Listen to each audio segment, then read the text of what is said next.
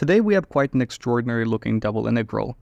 It's the double integral from 0 to 1 and 0 to infinity of x by y divided by the square root of the sinh of x by y.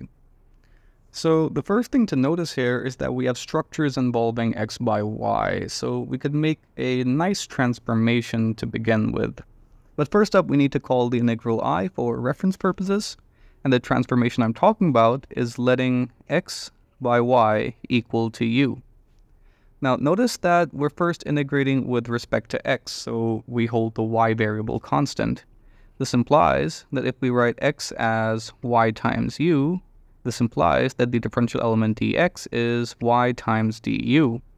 And the limits of integration are clearly not bothered for the first integral. That means we can write I as the integral from 0 to 1, integral from 0 to infinity, x by y turns into u, the differential element dx turns into y times du, and we're dividing it by the square root of the sinh of u, and we have this outer integration with respect to y. And this transformation was pretty useful because now we have an integrand involving functions of purely u times functions of purely y. So in this case, we can write the double integral as the product of integrals with respect to y and with respect to u. So we have one integral from 0 to 1 of y with respect to y, and then we have an integral from 0 to infinity of u divided by the square root of the sinh of u with respect to u. And of course, the integration with respect to y is pretty trivial. You'll get a y squared by 2, evaluated at the limits 0 and 1, which gives us 1/2. So this implies that I equals 1/2 the integral from 0 to infinity of u du divided by the square root of the sinh of u. And I'm just going to call this integral here I sub 1 for now. And how exactly do we approach this? Well, a reasonable line of approach would be an obvious line of approach would be to expand the sinh function. We know that this equals e to the u minus e to the negative u divided by 2.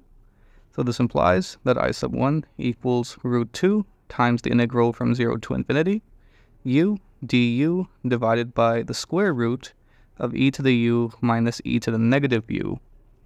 Next up, let's make a transformation. So we're going to take this e to the negative u and let it equal to a new variable, call it t, which implies that u equals negative log t. So this further implies that du equals negative 1 by t dt. And what about the limits of integration? Well, as u approaches 0, we have t approaching e to the 0, which is 1. And for u approaching infinity, we have the exponential term going to 0 because it's e to the negative u.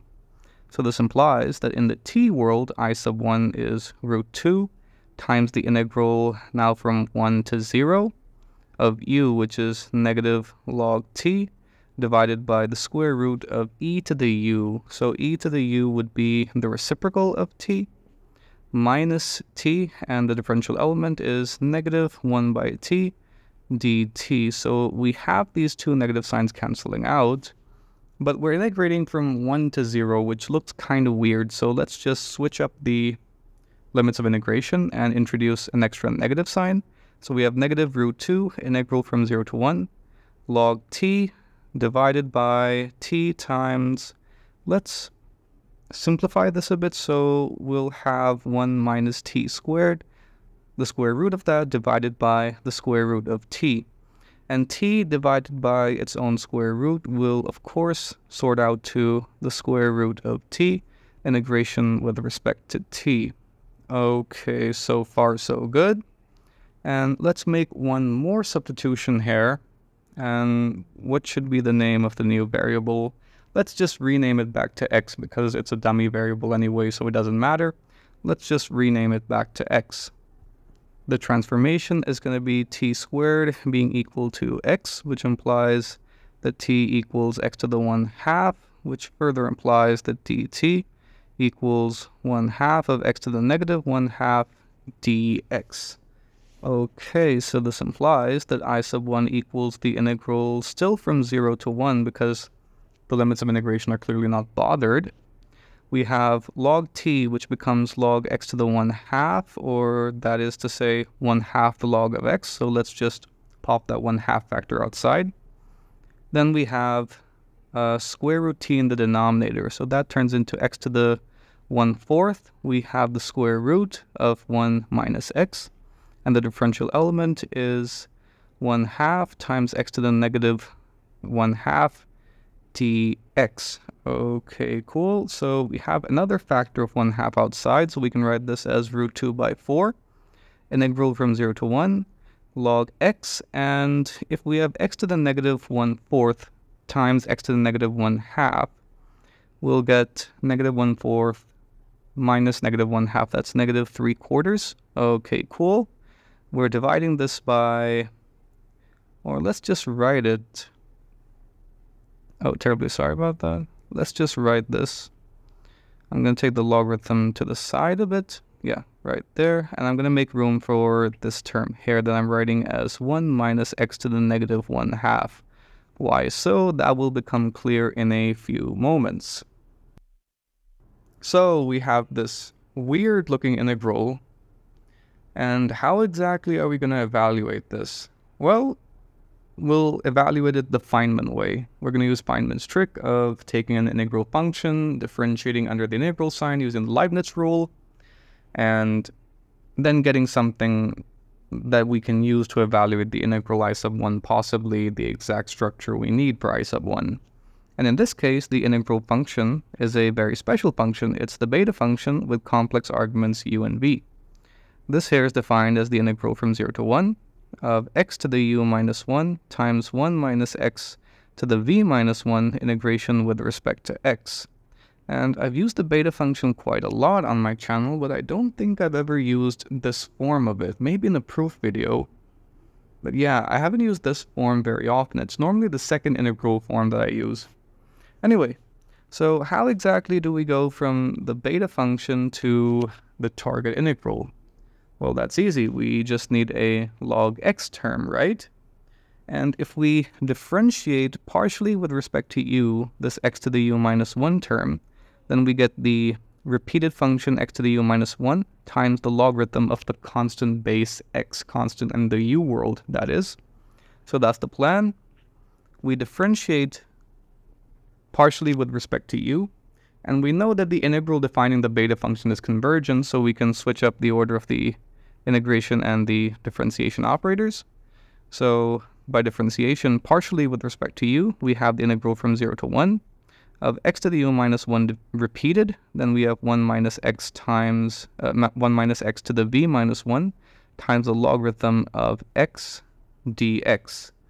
Okay, so what we need now is u minus 1 be equal to negative 3/4, which implies that u would be a quarter. And we also need v minus 1 to be negative 1/2, which implies that v should be 1/2.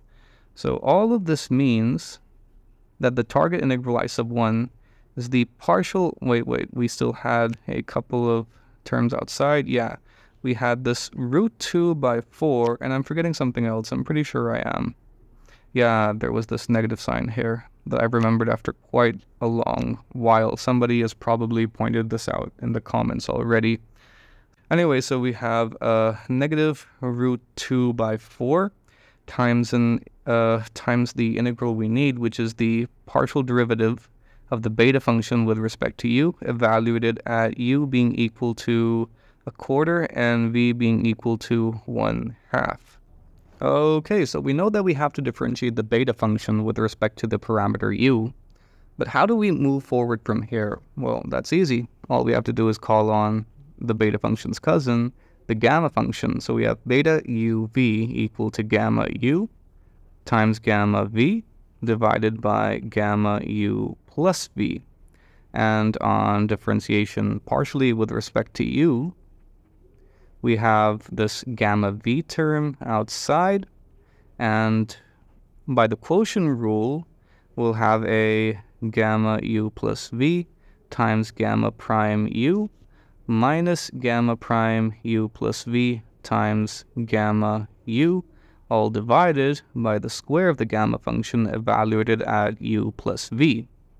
Okay, so we know that u is supposed to be a quarter and v is supposed to be 1/2. So on the right-hand side, we have gamma 1/2 outside, which is root pi, times gamma 3/4 times gamma prime at a quarter minus gamma prime 3/4 times gamma quarter. All of this is supposed to be divided by the square of the gamma function evaluated at 3/4. And the numerator here looks like quite a mess, but thankfully there's a really nice way to clean this up using a very cool function, the digamma function. So we have digamma z defined as gamma prime z divided by gamma z, and this implies that gamma prime z equals digamma z times gamma z. So that means if we have gamma prime at a quarter, then this equals digamma 1/4 times gamma 1/4. And similarly, if you have gamma prime at 3/4, then this equals digamma 3/4 times gamma 3/4.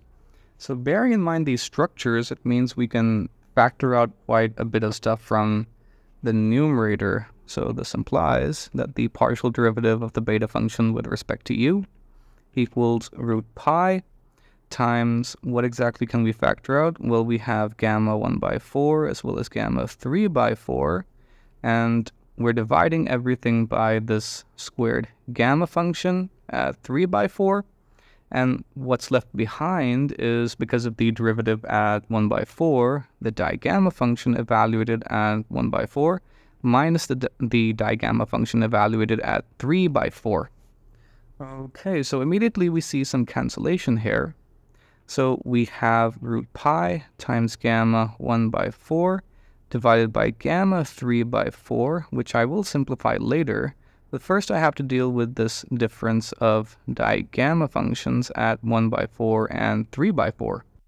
There's a nice sort of difference formula for the gamma function, the digamma function that is, that can be derived using Euler's wonderful reflection formula. We have gamma z times gamma 1 minus z equal to pi times the cosecant of pi times z. So if you take logarithms and you differentiate with respect to z, then what you get is digamma 1 minus z minus digamma z equal to pi times the cotangent of pi z. So if we let z equal to a quarter, we'll have digamma 3/4 minus digamma 1/4 equal to pi times the cotangent of pi/4, which we all know to be 1. And just switching up the signs so we have exactly what we need, that means we have negative pi.